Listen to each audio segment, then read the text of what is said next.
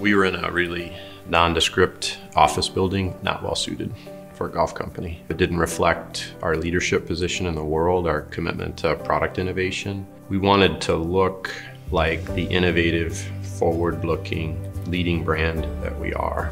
You know, it's important when we're in the home of golf that we could connect with people on that level, but two, we needed our team to feel that way every day they came to work. So there just wasn't a level of connection that we needed. So we wanted to change the physical space, really to change how we do our work. Golf Pride's previous headquarters really wasn't functional for how much they were expanding and how innovative they really were. We had to book every conversation within a meeting space, which is not conducive for a company that wants to be innovative. So we started the process just looking at Pinehurst and talking to Golf Pride about what their vision is and how do we make a place that they're much more collaborative in terms of how they work. They literally brought in a design, a sketch of what the facility could look like. And we hadn't even talked to Cline, and we knew right away that was the space. I think Cline Design always put us first and our ideas first. They understood we wanted something different and just took it and ran with it, but they always listened to our insight and everything that we wanted. You know, we really went into it thinking, what do they want? What's their vision? How can we help them create it instead of giving them a really pretty shiny box that we love?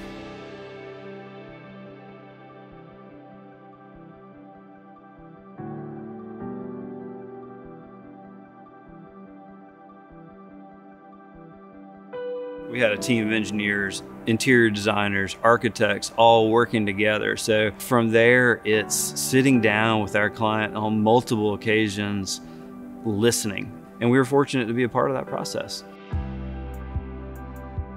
Cline's willingness to listen to us, ask us the hard questions, propose solutions when we knew what we had wasn't working, but they really, I think, put good options in front of us based on really getting to know us over time and what we were trying to do with the space. And we just had a great style of collaboration between us and the Cline team. I don't think there could have been this project, Golf Pride, without Pinehurst. Pinehurst was such a crucial part of the overall vision. To be right next to Pinehurst number 8 is a very good opportunity to bring the customers in. And building a relationship with a resort is a good opportunity for a manufacturer. And so making sure we fit on the outside within Pinehurst to keep a little history within there, but bring innovation inside. So you can walk in here, you can feel the energy, you can see it, and to get away to putt around on a 9-hole putting course inside of your office, it helps to come to work and have that there.